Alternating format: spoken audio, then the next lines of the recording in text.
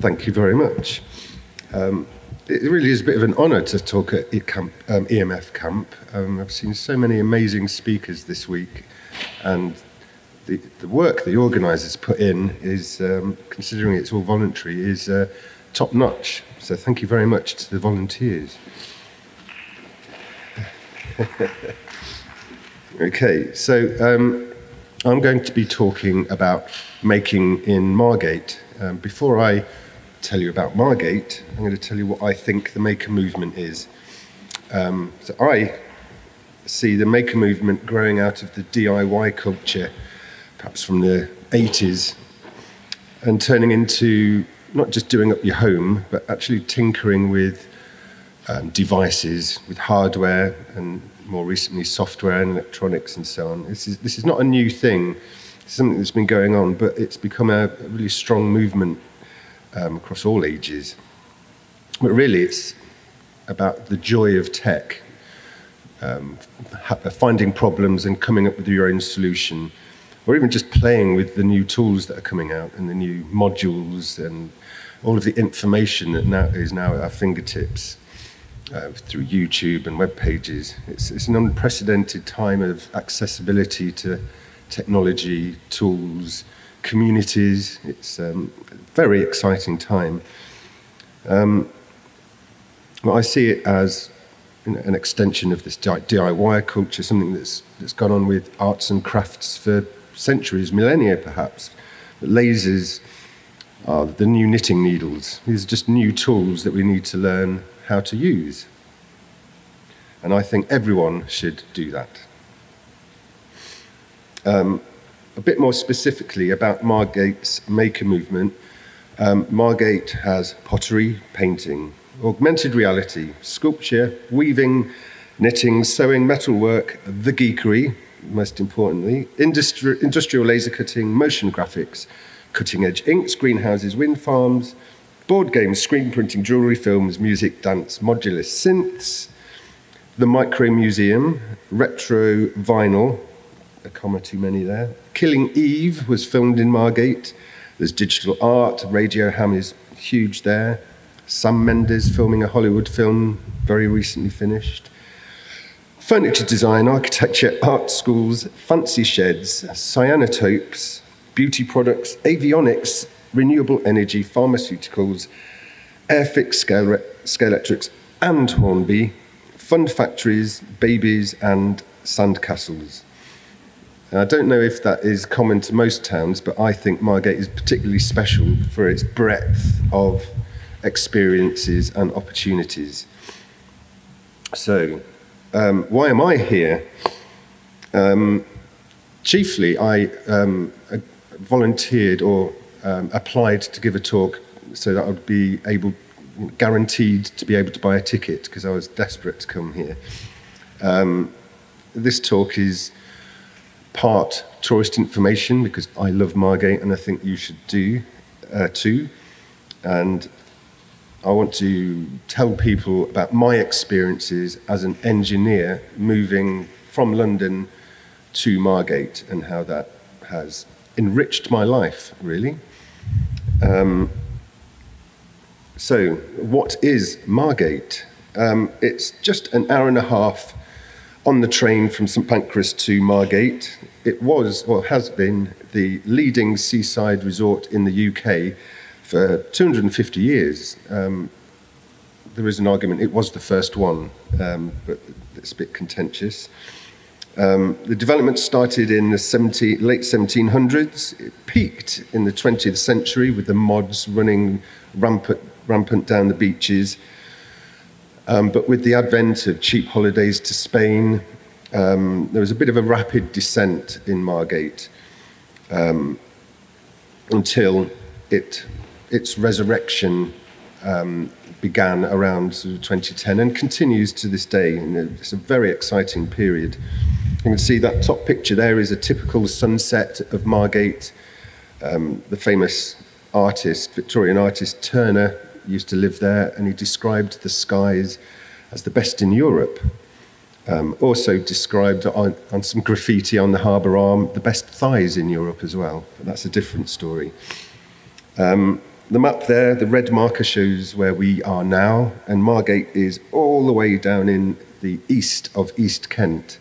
You can't go much further east. Sometimes we can pick up French radio, which is fantastic.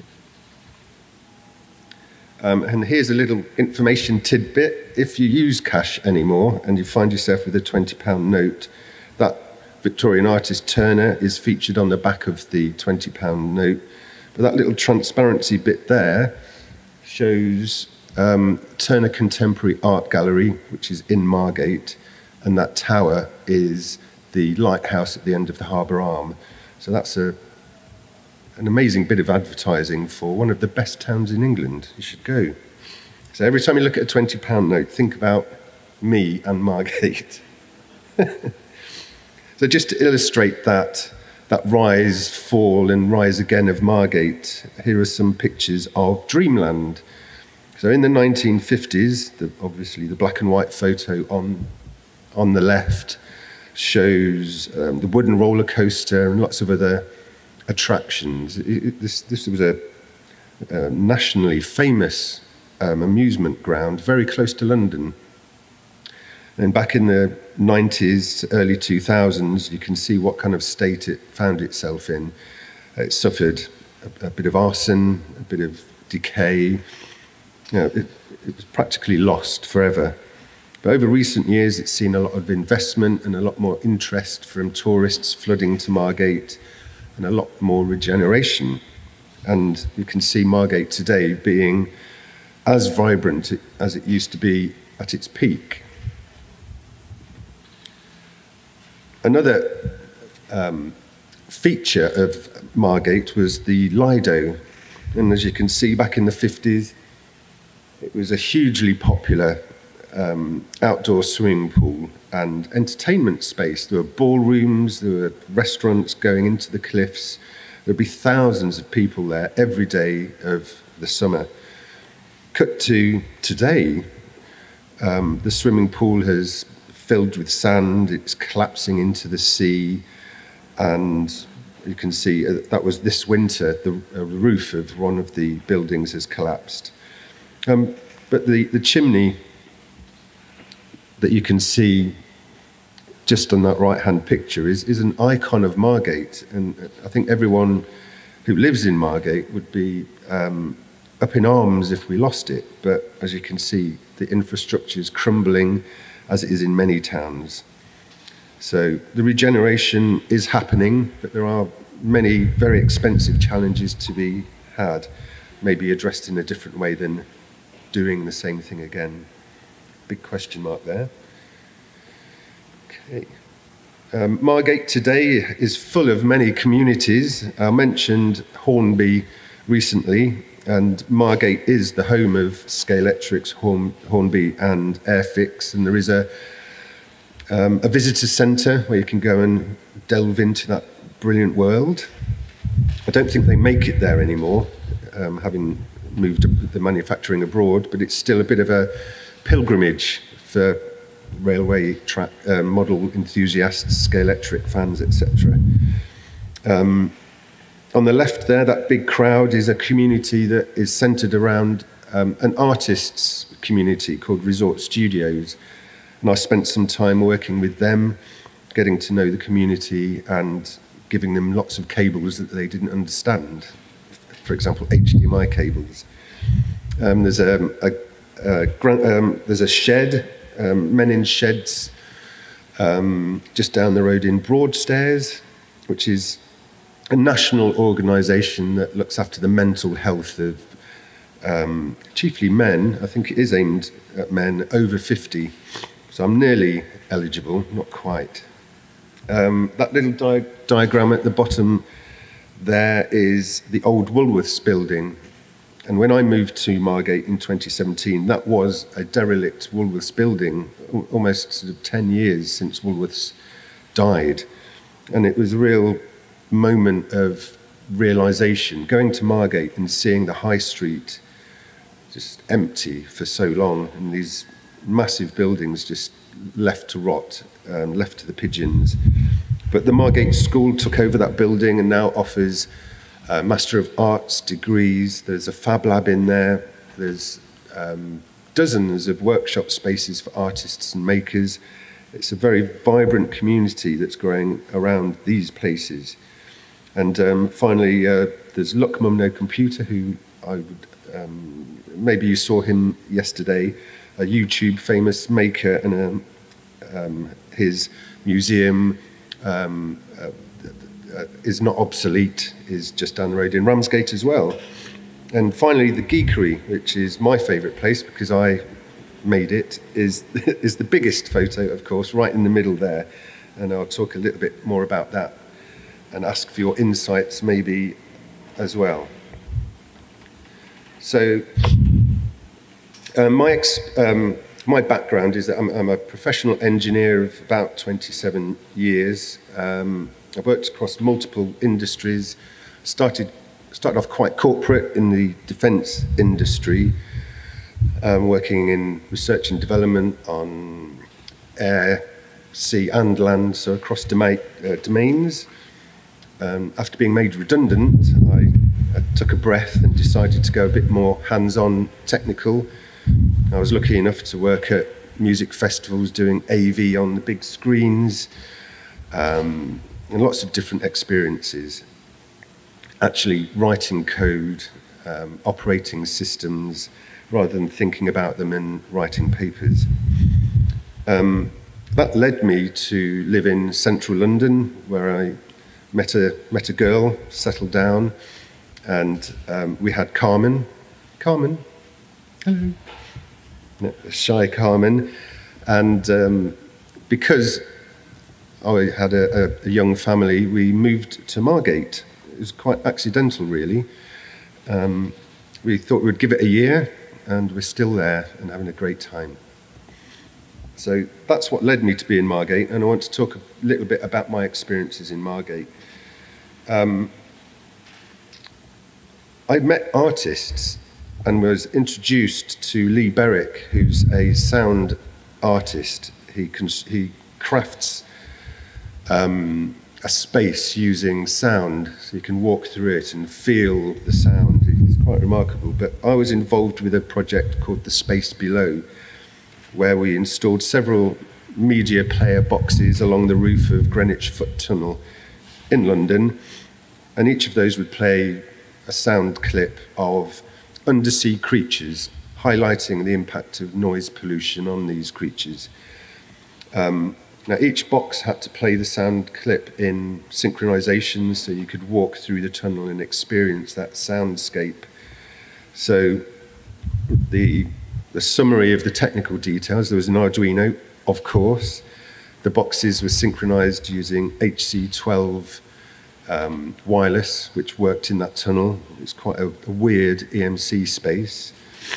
And the actual sound was played by a DF player, a little tiny module often used in fire alarms and lifts. So I'll recommend those if you happen to be working on a similar project. This is a video of the sounds. I don't know if the sound will come through, actually. I didn't ask. Can you get... Oh, you can.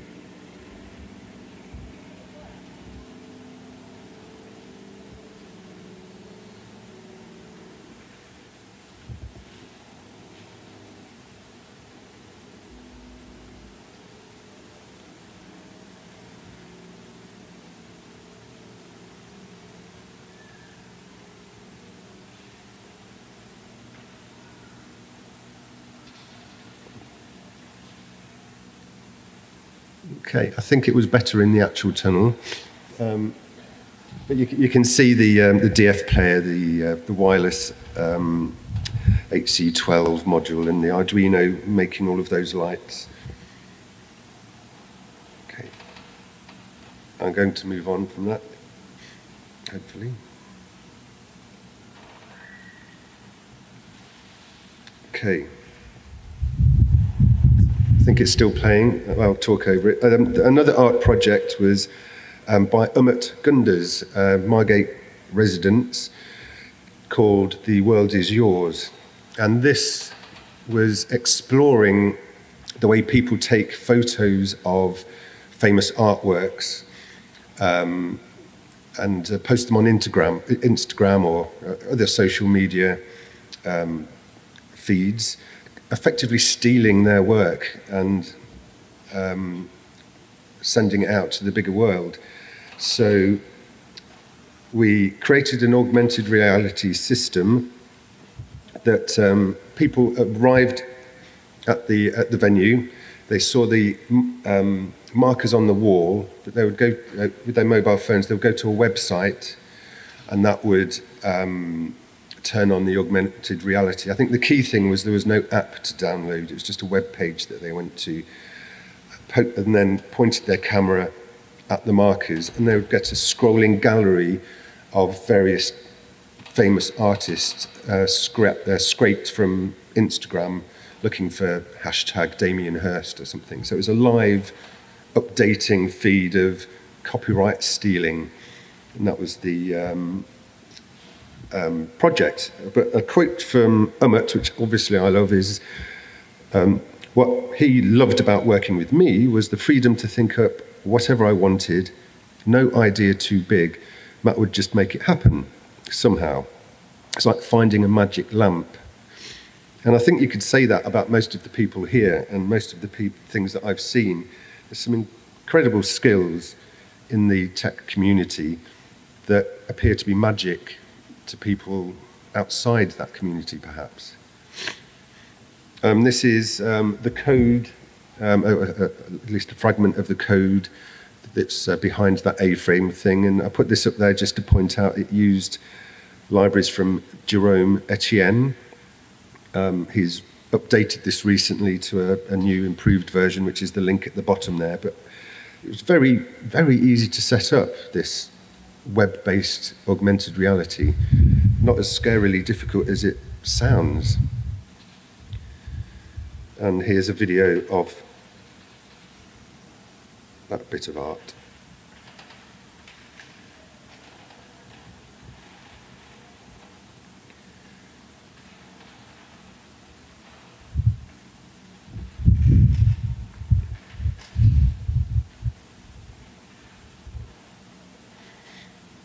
Using this technology, I worked with a local photographer, actually. And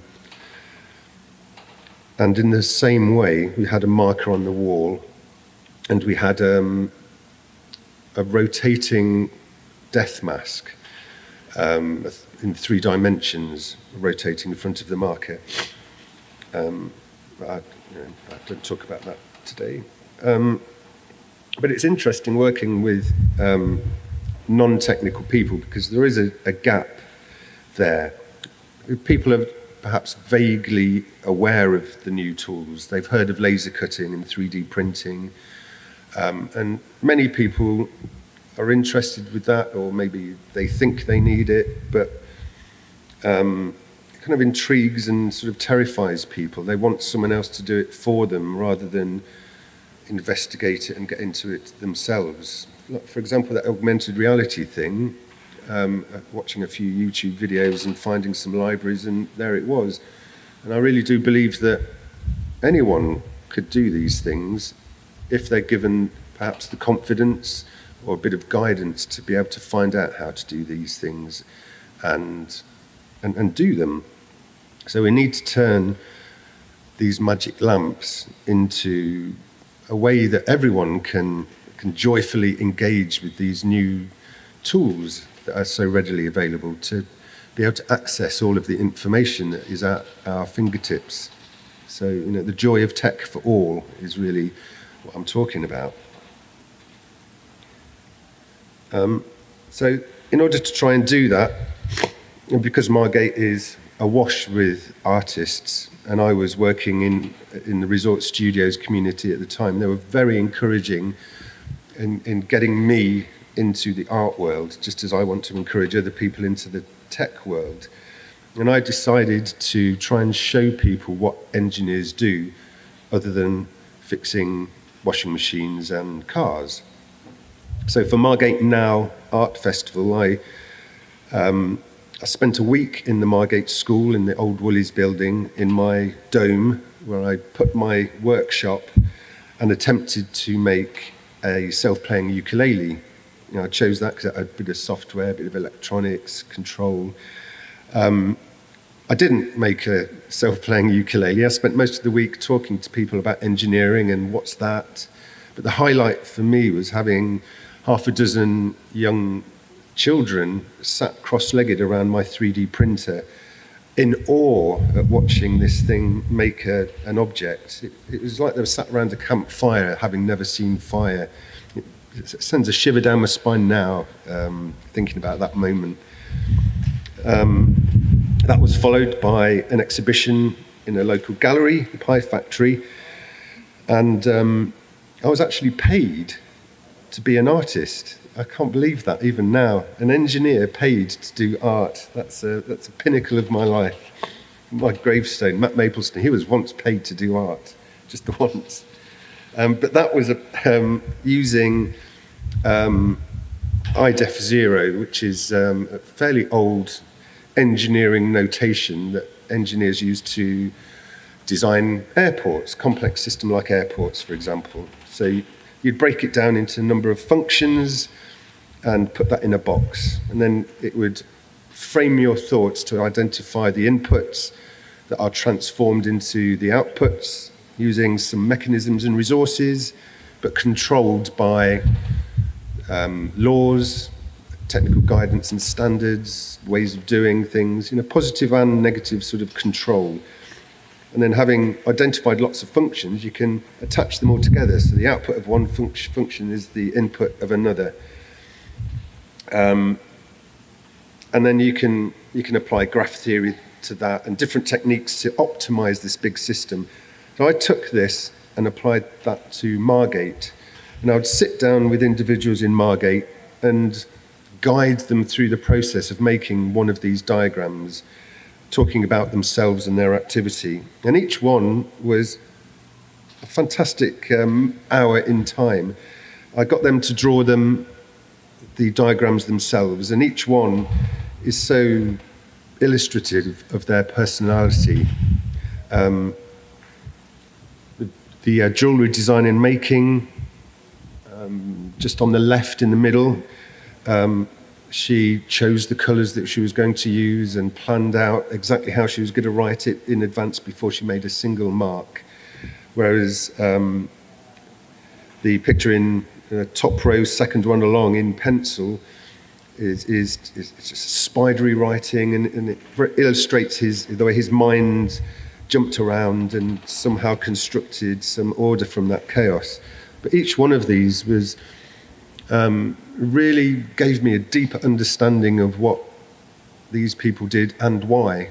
I've had people burst into tears when they've realised something about why they were doing it and so on. It's quite a powerful psychological moment for both of us, really. But my intention is to build up more of these diagrams, build up a data set, turn it into dot notation, and maybe apply a graph theory to model Margate. But I think that'll be a long time coming. Okay, the last thing I want to talk about is the geekery and how to make a geekery. And hopefully, as I show you this, you'll figure out what a geekery is and tell me, because I'm not quite sure yet. But you make a geekery by leasing a small industrial unit in Margate Old Town. You put down an insulated floor and you add 42 power sockets, which still isn't enough. And then you put up a giant French cleat wall that you can hang lots of machines and tools on. Then you fill it with stuff.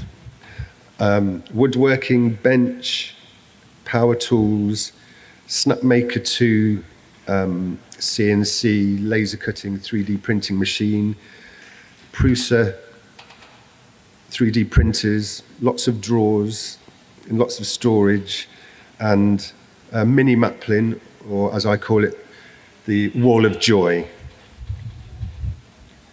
You use the geekery to build a community.